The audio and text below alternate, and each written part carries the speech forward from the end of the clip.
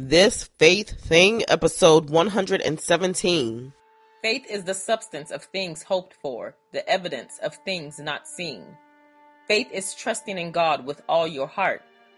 Faith is knowing that all things are possible with God, that nothing is too difficult for God to do.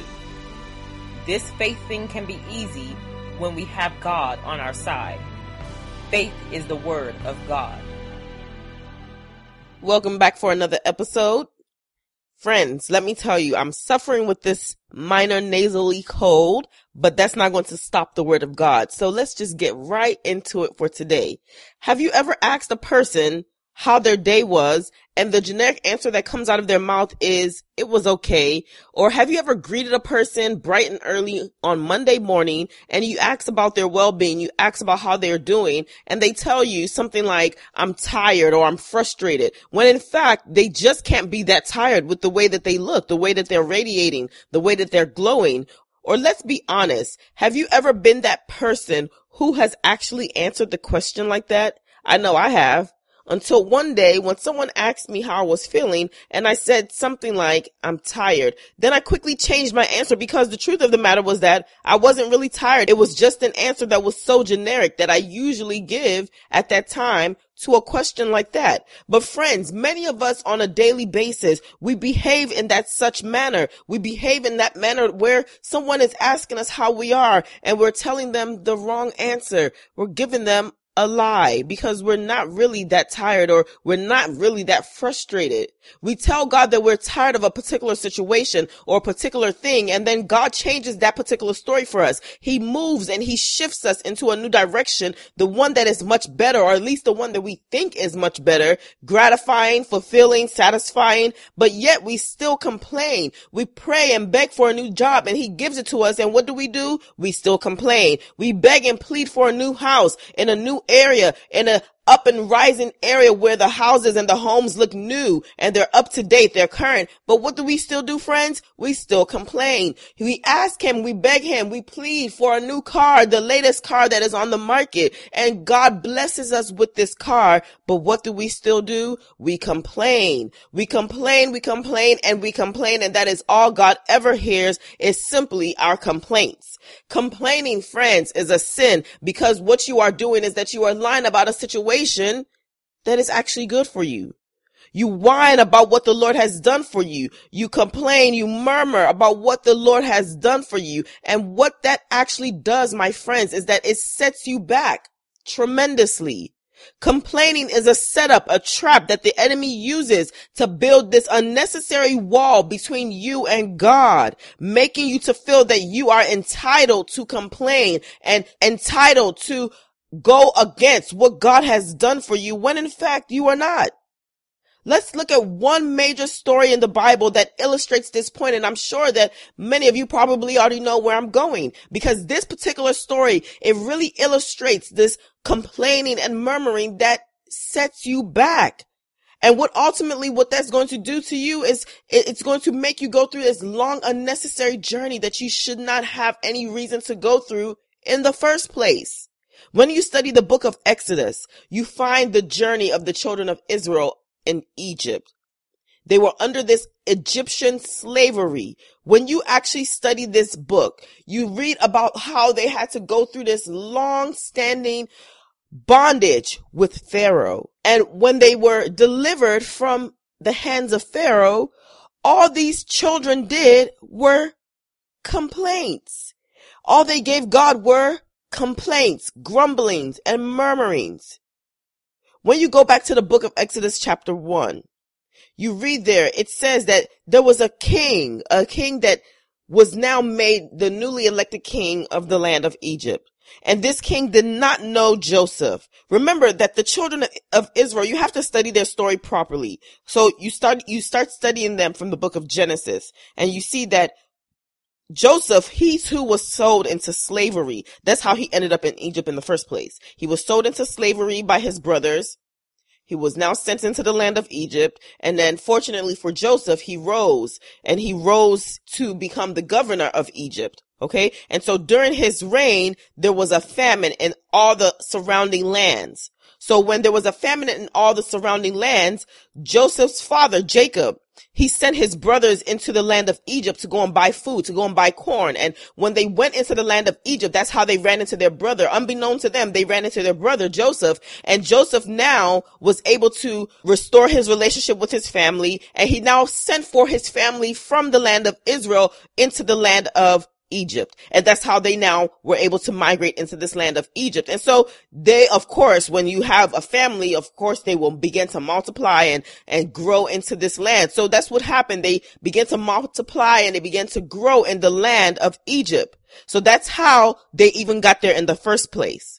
Okay. So now when Joseph died, this new king that I'm talking about, this Pharaoh that I'm talking about, he did not know Joseph. But when you really study the Bible, friends, when you actually sit down to study the Bible, how could he not know Joseph? Even if he wasn't alive when Joseph was alive, how could he not know Joseph? You have to understand that everything that happens in your life, first of all, before I move on with this story, everything that happens in your life is so divinely orchestrated by God to purposely happen that way for your ultimate good. But when you're going through it, it may not look like it's good. It may not even feel good. In fact, it's not going to feel good, because when Joseph was sold into slavery, it wasn't a nice thing. It wasn't a pleasant thing. But when you remember, when he was now forgiving his brothers, he told his brothers that he forgave them because God sent him there for them. You think Joseph enjoyed being in bondage? He enjoyed being in jail. He enjoyed being accused? Of course not. But the ultimate purpose of Joseph being sent to the land of Egypt was for his family. So whenever God does anything in your life, friends, you are not to complain. So now the Bible says that this Pharaoh did not know Joseph. And when I really study it over and over again, I'm trying to understand, am I missing something when I'm reading it? Because I don't understand how he cannot know Joseph. Even if he wasn't alive, like I said, when Joseph was there, how does he not know Joseph? I mean, he couldn't have been that far removed. But the Bible says he did not know Joseph. Now, this new Pharaoh in Exodus chapter 1, let's go starting from verse 8 to 14. It says, now there arose a new king over Egypt who did not know Joseph. And he said to his people, behold, the people of Israel are too many and too mighty for us. Come, let us deal shrewdly with them, lest they multiply and it breaks out. They join our enemies and fight against us and escape from our land. That's what this Pharaoh is saying, is let us capture these people before they decide that they want to leave, before they try to get out of our land. Therefore, they set taskmasters over them to afflict them with heavy burdens. They built for Pharaoh store cities, Pithom and Ramses. But the more they were oppressed, the more they multiplied and the more they spread abroad. And the Egyptians were in dread of the people of Israel. So they ruthlessly made the people of Israel work as slaves and made their lives bitter with hard service in mortar and brick and in all kind of work in the field. In all their work, they ruthlessly made them work as slaves. They made them work. It says they ruthlessly, without even any regard, they ruthlessly made them to work as slaves. So you can see here, that's how this slavery began for the children of Israel. During this bondage that they were in, during this slave period that they were in, God raised up Moses to lead these children out of Egypt. But Pharaoh was so adamant in not letting them go. He held on to them as if they were his property. They belonged to God, but he held on to them as if they were his property. And when you read chapters 1 through 13 of Exodus, you will see this whole journey, this back and forth, plague after plague, one plague after the next one. The water was turned into blood. Frogs came out. Boils came. God did so much to make Pharaoh to release these children, but they did not. He did not want to release them. He wanted to hold on to them with all his might. And then they kept complaining. These children of Israel, they were complaining that they wanted out. They wanted out. And so when God now raised up Moses and Aaron, his brother, when he raised them up to deliver them, they were able to cross the Red Sea. When you get into Exodus 14, you will see there that the children of Israel was able to cross the Red Sea. Not only were they able to cross the Red Sea, they were able to cross the Red Sea on dry land. Friends, please, when you have time, because the passage is too long, when you have time, please study the book of Exodus and see how awesome and how wonderful and how amazingly awesome this God that we serve is. He separated the Red Sea. He told Moses, raise up your rod and speak to the water, and the water separated for the children of Israel. And not only that, as they now all passed through dry land, as they all passed into dry land, okay, they now turned around, and he told Moses again, speak to the water, and closed up the water, and all of Pharaoh and his armies, his men, they all drowned, because this God that we serve is so awesome. Friends, when God does a miracle for you, you need to stop complaining. These kids, these children, yes, they behaved like kids, children, all right? They were complaining and murmuring to God. They were telling God, we want to get out of this land of Egypt because we are being held as slaves here. And God delivered them out of the land of Egypt, specifically in Exodus 14:13 through 31. They went out of the land of Egypt, and now when they finally got into Exodus 15, these children were free. They were free, and God was ready to move them into the land that is flowing with milk and honey. But when you jump into Exodus 16, 1 through 2, it says they set out from Elim, and all the congregation of the people of Israel came to the wilderness of Sin, which is between Elim and Sinai. And on the 15th day of the second month, after they had departed from the land of Egypt, and the whole congregation of the people of Israel grumbled against Moses and Aaron in the wilderness. They grumbled, friends. They grumbled. They murmured. They complained. Right after their victory, they began to complain. Now, you were in this land. You were a slave in this land. And God's so good, he delivered you from this people, these rubbish Egyptians who wanted to hold onto you and squish your destiny in their hands. God delivered you from them. And as soon as you have been delivered, what do? You begin to complain, grumble, murmur. Friends, this is what you do. This is what you do. This is what we all do. God has done so much for us. He does so much for us every single day. And the first thing that we do is complain. That goes back to the example that I gave about us waking up in the morning and someone greeting us. And the first thing that we say is, oh, I'm tired. You cannot possibly be tired if you slept for 8 hours. If you are otherwise healthy and normal, you should not be tired after sleeping for 8 hours. We complain. You know, friends, there's some people who went to sleep just like you last night that didn't wake up. There's some people who are sleeping currently wherever they're located, but they're not going to wake up. So why are you waking up and you're complaining? Or you beg for a new house, and God has delivered you from this small shack that you were living in, and you live in this new house now, and you're complaining about the house, a 4-bedroom home with a 2-car garage. It has heat. It has air conditioning. It has a stove, a refrigerator, and your refrigerator is fully stocked. Your cabinets, your goods are completely stocked. Your whole entire family is alive and well in this home, and yet you're still complaining. What are you complaining about? What are you murmuring about? Do you know that there's some people who in the winter time currently that are sleeping outside on the ground in the snow? They don't have clothing to wear. They don't have shoes to wear. They don't have gloves that they can put on their hands. They don't have hats that they can put on their heads. They don't have scarves that they can wrap around their necks. They don't have coats to warm their bodies up, but yet you do. And you're driving in your nice Mercedes, your nice Jaguar, your nice Toyota Corolla, or whatever car you're driving, and you're complaining about it. This is what we do to God all the time. Instead of us to be on our knees, thanking him every single day. That's what the children of Israel should have been doing. They should have been thanking God for what he had done for them. Yes, truly they sang and they gave praises to him when they crossed the Red Sea, but right after they began to complain and murmur. And this, friends, is why we lose our blessing. This is why God doesn't want to do anything else for us. These children, they were complaining. They stressed Moses out so much. They wanted food to eat. God sent manna. They wanted flesh to eat. God sent quail. They wanted water to drink. God sent water. They frustrated Moses so much so that God told him to speak to the rock. And because of frustration, Moses struck the rock. And not only did he struck it, not only did he hit it twice out of frustration. And because of that, Moses himself suffered tremendously because he did not enter into the promised land.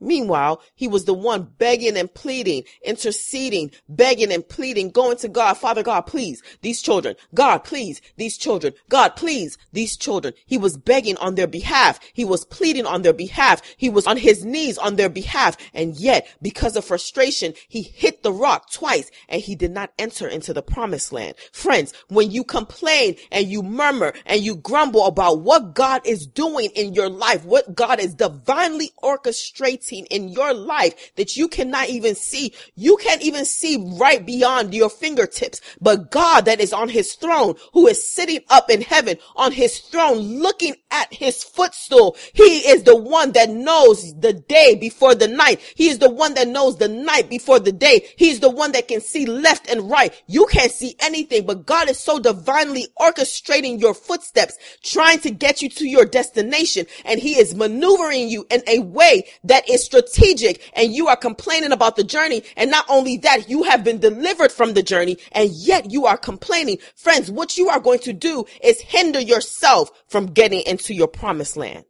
God is not stupid. God is not blind, friends. He doesn't sleep. He doesn't slumber. He doesn't make mistakes, and he's never late. What we do as children of God is that we complain too much. We always want to go back to Egypt. He has delivered us from Egypt, but we always want to go back, always referencing where we have come from. Instead of us to look ahead, we complain. These children of Israel complained, and Moses began to receive instructions from God. He would go up on the mountain to go and meet God, to receive instructions of what to do. And as he's coming down from the mountain, he sees these children of Israel worshiping idols. Moses again gets frustrated. He breaks the tablets out of frustration. He destroys these altars that they have raised up, because they're saying, well, why would Moses leave us for such a long time? We were better off in Egypt. Or we would have been better off if we had died in Egypt. Can you imagine? They cried so much that they wanted to get out, and God delivered them, but yet they were still crying. Friends, you got to be kidding me. When you read this story and when you really understand this story, it just doesn't make much sense as to why you complain so much, or why they complain so much. But yes, we do it too. Why do you complain so much? This is what we do to God, and God is frustrated. And then we beg God and we want him to do new things in our life. But God is saying, I can't do new things with you when you keep complaining. All you do is complain. Why would I give you new things? Why would I give you better things when all you do with what I've already given you is to complain? God wants to continuously elevate us, friends. God never designed this life to be hard. God never wanted us to suffer.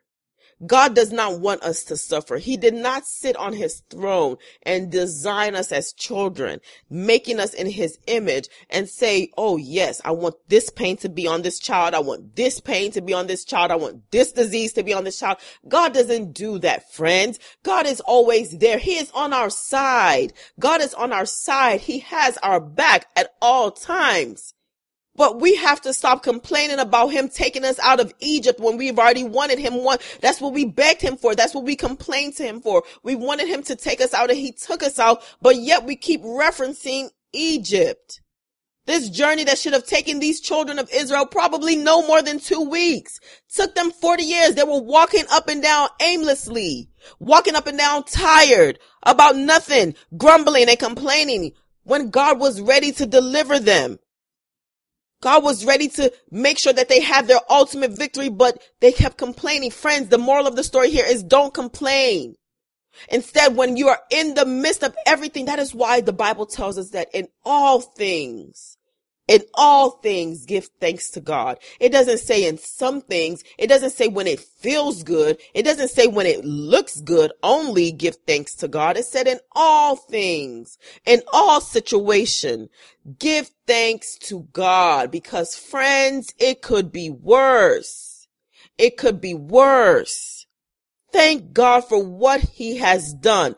Thank God for what he is yet to do, what you haven't seen, but thank him, because that shows God that you believe in him. Friends, God owes no man. He owes us absolutely nothing. So whenever God delivers you from whatever this pain is, whatever this sorrow is, you should be thanking God. Furthermore, let me tell you this, if you don't know this, your complaints will never move God. It doesn't make God move any faster on your behalf. Your complaints has nothing to do for God. It doesn't do anything to God. Okay? Because whether you complain or not, God is still God. See how awesome this God is? Whether you complain, whether we complain or not, whether we cry or not, God is still on the throne. God is still God. That doesn't diminish God at all. Not even for an inch, not even for a second, not even for a millisecond does it diminish God and how sovereign he is. So stop complaining. When you desire to leave Egypt and God takes you out of Egypt, your job is to thank him. But when you complain, friends, what you do is you prolong your journey. You delay your blessings and you hinder your miracles. If you want God to move you forward, you need to stop complaining. God wants to do it for you, friends. But God is saying in his heart that I can't do much for these people because all they do is complain. All they want to do is complain. And so the children of Israel, because of their complaints, God was so angry and frustrated with them. But God's so good, he still allowed the children of Israel to enter, but only Joshua and Caleb. Everybody else had to die in the wilderness. None of them entered into the promised land. Moses didn't enter into the promised land, and these children that he left out, every last one of them, they all died. The only two that entered into the promised land were Joshua and Caleb. Friends, God has promised all of us total victory. That is what he wants to do. All we need to do is to believe in him. All we need to do is to endure to the end, wait and believe that what God said he will do, that he is more than able to perform it. God doesn't have to tell us his strategy. He is not obligated to answer us the way we want him to answer us. God does not have to answer us the way we want him to answer us, friends. You don't dictate for God. God dictates to you. And that is what we are missing as children of God, is that we want God to answer us the way we want him to answer us. And that's not how it works. God will answer us the way God wants to answer us, the way he knows best to answer us for our good. God is not out there to harm you, friends. God is not wicked. He is more than able to handle all situations at all times. Never take matters into your own hands like the children of Israel did, and they began to build up altars of idols. Don't ever do that. Don't begin to worship these idols and take matters into your own hands and then make it worse. Let God be God, friends, and let God lead you. You can never, ever, ever, ever go wrong. He can never lead you astray. If God is your leader, you will never be led astray. You need to have faith, total faith in God, friends. Believe that he is able to do it. And when God delivers you from this land of Egypt, stop going back to Egypt with your complaints. Because friends, God has already done it for you. And now your job is to keep moving forward. Friends, I hope that this message has blessed you. Go in peace, and I will speak with you on the next one. Thank you for tuning into This Faith Thing with Adeola. Please head on over to the website at thisfaiththing.com to find the show notes and everything mentioned inside of this podcast. I pray that you have been blessed. Go in peace, and I will see you in the next episode. God bless you.